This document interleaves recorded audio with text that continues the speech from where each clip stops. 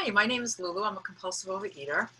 And today we got a question. Somebody inquired about relapse. Relapse in general, and then relapse also specifically about somebody that's working the steps in relapses. It's really heartbreaking to see somebody work so hard. That I've worked with many people that have taken their step 1, step 2. We take this beautiful step 3 together. They start writing. They're in the middle of the writing. They've been writing for weeks, and they eat. And it's like they want to just like so bad. They want to pretend it never happened.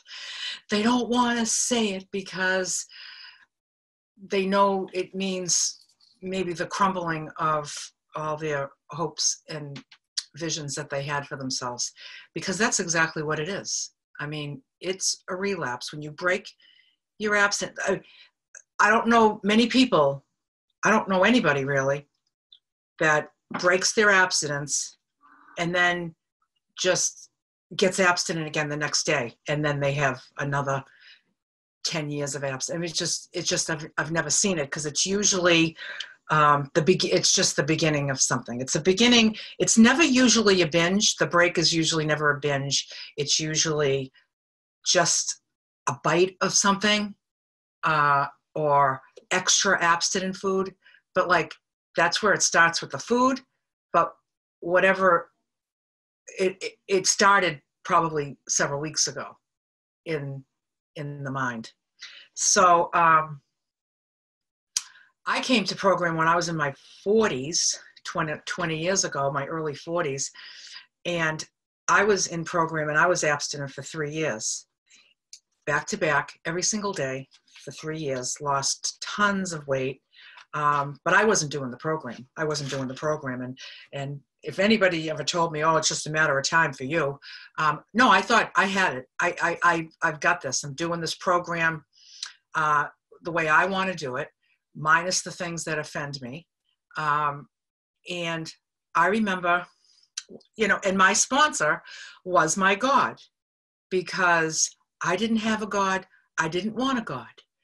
So my sponsor was like my God as far as this program went, because she was the one that I was accountable to. She was just like my Jenny Craig, and I was accountable to her.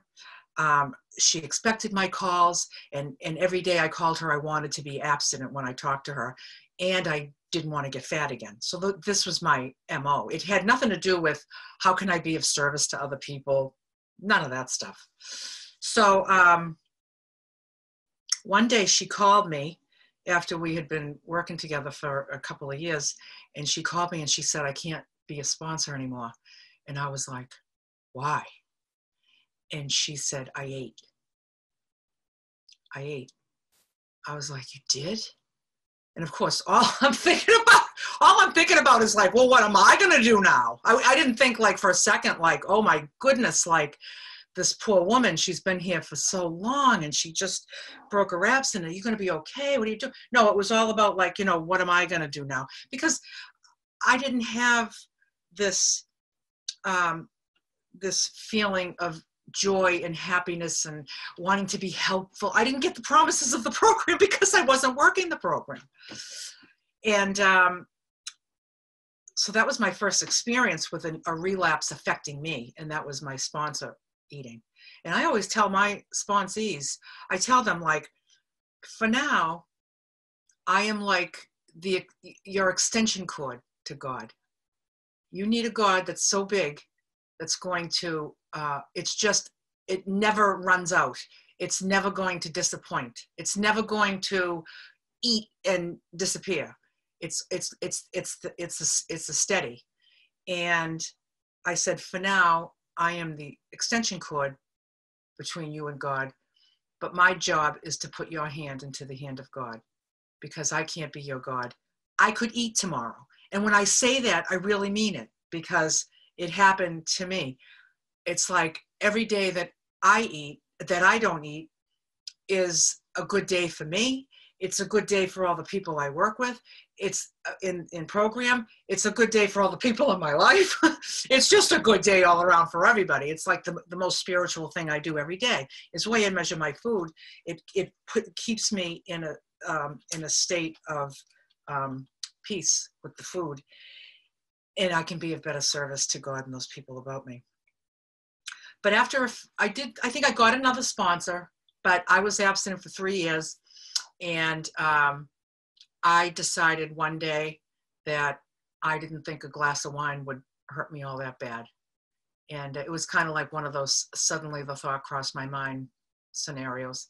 And so I had the glass of wine, and I just knew this is all. I just wanted a glass of wine with this new friend, and you know, this is what happens. Like in a relapse, you either go face first in the food. So you get out of the box, and you're like, you're back to every takeout joint and every 7-Eleven and everything, and you get the car filled with wrappers. You're all back right there again. Most of the time, it's sneaky, because I remember I got the illusion that I really had control, because I didn't have the appetizer with the wine. I just had the wine. See how good I am? You know, and so, but what happens is that when the next week comes, and it's just like, oh, I was very successful with the glass of wine. I bet you I could try the glass of wine in the app. Let's try that. Tried that. That was great. I didn't go home and binge. So it sneaks up on you. And you know, whether it happens that day, next week, next month, 6 months from now, if you're an addict, the one that I studied about in the doctor's opinion, then you're going to be back face first in the piles of food. It's just sometimes it's suddenly, and sometimes it's slow. And, but it just grabs your thoughts. And of course I stopped going to program. And then, you know, then it was interesting, because I didn't consider myself an alcoholic at the time at all. I mean, I drank a lot, but I didn't consider myself an alcoholic. And it's really interesting that at 55 years old, so now, you know, I did like another decade and a half of pain, and came back, and it was the alcohol that kind of brought me in. And then I put the food down too. But as far as the steps go, so if I'm on step 1 with somebody, I believe that, you know, you have to put the fire out before you do the renovations, you know? So we're going to renovate our whole lives and our whole mindset and our whole relationship with food. It's like a renovation. Got to put the fire out. So the fire is the eating. So I've heard it debated before, like, well, you know, if I have the spiritual awakening, then I won't want to eat. So it seems like I should do the steps first and then wait for this miracle to happen to me. And I've heard that before. I don't know that anybody would have the clarity and the attention span, because food takes up way too much space in the head, way too much space in the head to ever be a student of this disease. You just, because you're in steps 1 and 2, you're a student. These are the steps that you're learning. Steps 1 and 2, you learn. Steps 3 through 9, you take. Steps 10, 11, 12, you live. And you're just not going to learn. So I've had people that have relapsed before they start writing. I spend so much time on step 1 with sponsees, like so much time. Like when we're going to sit down and actually take step 1, which is, I forget what page it's on, but it's like, you know, can I fully concede to my innermost self that I am a food addict? The delusion that I might be able to eat like other people one day needs to be smashed. That's like smashed. Like if you take a vase and you smash it, like you're not gluing it back together. There's not just a crack, it's a smash. And so I know, like, you know, when I get to 2 and 3 with somebody, and if they've eaten, I'm just like, I don't know what we missed. What did you miss? I mean, I have nothing else to tell you about step one. We spent weeks talking about step one. You know, if you look in, I jotted these step one of the first 164 pages of the big book.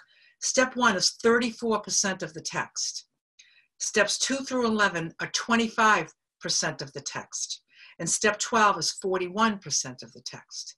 So steps 1 and 12 are really the foundation of this program, and it's what most of the text is about. So 34% of the book we're studying weeks, listening to podcasts and going over everything, sharing our own stories. And then when they take it, so now how do you like go back to that and say, like, what didn't you understand? Like, if you fully conceded, like what happened and what can I do for you going forward? I can really never find it. Whatever was going on at that time that they took that bite, it's like maybe like giving me a call first would have been a really good idea, you know, but you didn't want to be talked out of it. And the reason I know this is because I lived it. Okay. So I know how we think. I know how we think. And you know, if we haven't started writing yet, I may give them another opportunity, but it's my record is that it's never successful. It's just kind of like when you've studied step 1 and 2 and 3 and you're marinating yourself in that, and then you still eat, it's like maybe you're just not ready, you know? So I just believe it's either not your time or I am not the messenger for this, for you. I'm not, you know, God's not speaking to you through me, but there's a lot of people that God speaks to through me. But you might need to hear it from someone else. And you know, I don't think like, what did I do wrong? I mean, I can't get anybody, I don't take any credit for anybody that has a wonderful recovery that's been under my wing at all. It's not my work, it's their work. And I also don't blame myself for anybody that eats. Like, what did I do wrong? What did I do? There's nothing, you know, there's nothing that I do wrong. Because I didn't write the book, you know. It's not like I'm going to try to find the mistake in my book. It's not my book, you know, and I follow the book. So I just find that, like, it's practically impossible it's not impossible to start over, but with me, this is just a personal choice for me, and it would be how I would advise any of my sponsees that are sponsoring. I would just say, like, you know, really the question is like, what do you want? What do you want for me? Like, what do I have for you that I already told you everything I know about step 1. I can't, whatever I say again, it's just going to be everything I already said. So, like, I don't know what to say, you know? It's just that not everybody is ready. You know, not everybody is truly, truly, deeply ready for that level of surrender, especially into step 3. And you know, it's a shame, but I can't, you know, we can't save the world. I can't help every addict. I only can help an addict that wants to help themselves, you know, and, but relapse it makes me really sad because I know it's never worth it. I know that bite, it's like how important was that bite? Like, you picked up a piece of food and then you put it in your mouth and then you chew, and then you swallow. And, like, really? Was that like the big event of the day? Like, was that a wonderful moment? It's just like, you know, to get through the step work and have this life that you wouldn't even find any true enjoyment out of that. You know, it's not like true happiness. But you need to be in a certain receiving space. And that's why I like people to have at least like a week or 2 of abstinence under their belt before we start studying. Because if you can go the 2 weeks, you're kind of showing that you kind of mean business. and that maybe, you know, and then always at meetings, you see them always at meetings, and you just feel like, you know, they're gonna get it. Shalece, do you have anything you'd like to add to this? Yeah, actually, before we started the meeting, and you kind of covered this already, I think it's probably pretty clear, but I just wanted to just ask the question just to make it super duper clear. What's the difference between a slip and a relapse? So if you would address that, and then I have a few thoughts as well. Okay, well, it's my opinion that if somebody says, I broke my abstinence, then that means they ate something that's not on their food plan, whether it's more abstinent food or it's different food that's not on your food plan, or whether it's a binge. It doesn't matter if it's one bite or a handful of grapes. Like I had an apple and I shouldn't have had an apple. That's a break in abstinence. And anything else that you call it that doesn't sound as painful as that is just another word for the same thing. I mean, who wants to admit like that they've failed? Like it's like a failure. So if you call it a slip, it just feels like, oops. No, it's not an oops. It's not an oops. It's a break. And the only way to really get well in this program is to see that for what it really truly is. It's not a slip. It's a break. That's my opinion. And if you need to call it a slip so that you don't feel so bad, there's just some resistance, you know, and it's hard because it's a really tough addiction. It's really tough. It's really tough. What do you got to say about that, Shalece? What are your thoughts? Yeah, it is a tough one. And I was just thinking about, and maybe you can help me find exactly where it is in More About Alcoholism, but it talks about, let us examine the thinking that precedes the first drink, or, and I can't find it exactly. I'm looking through it, but really a relapse starts, like Lulu said, way before the first bite. It starts in your head. It starts in your mind. And for a relapse to happen, it's very subtle thinking. You know, our minds are very, very tricky. And from though I have not experienced relapse personally, but I know that I have, you know, that I am not immune to relapse. I am an addict, and all I got is today. And that I'm choosing to be abstinent today, and I hope that I will not relapse.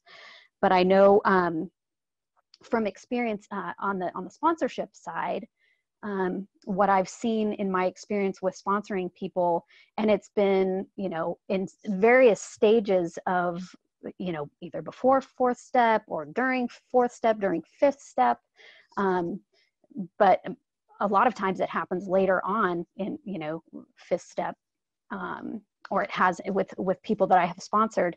And it started with subtle things like not weighing their food.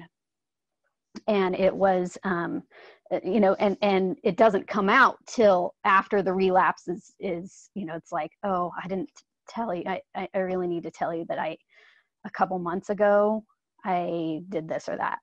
And then, and then last week I did this, and it's also, you know, a lot of times it'll start with not weighing their food, and so it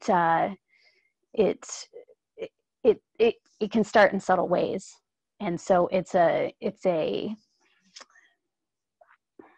tricky thing. But the book, like I say, it's very, very detailed as to how to manage and really avoid the relapse with working the steps. And it's just an interesting thing. It's an interesting thing. Any thoughts as far as the thinking that precedes relapse, Lulu? Oh, you're muted. Yeah.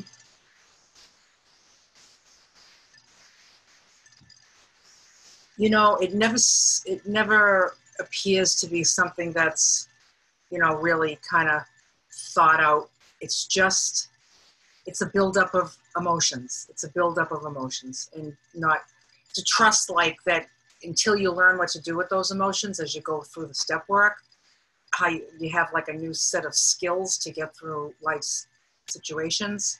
You have to just, you know, I tell sponsees, like, you know how like we're all great dieters, like we've all been very successful on diets. Well, this do that now. Just stay on your diet for right now until it doesn't feel like a diet. So just don't cheat on your diet. I mean, it's not what we do once we're in recovery, but I know you can muster that up because I know you've done it probably 50 times in your life like me, you know? And so anyway, that's about all I have on relapse. I hope and pray that people, if you've got a day of abstinence, go for day 2. If you got 2, go for day 3. If it feels good today, do it again tomorrow. If it worked today, do it again tomorrow. And then just the days just seem to pile up. It's like, just life is just so much brighter when I just stay abstinent. Yeah. Yeah, and I think it feels like, you know, at the beginning, I remember just thinking that I couldn't even make it through day 1, and it gets easier. It does as you get the relief that comes from working the steps. And I love what Harlan says about that God, which is where the steps lead us to, that God gives us the same effect that the food does, but without the devastating side effects. And so that's what I'm going for. So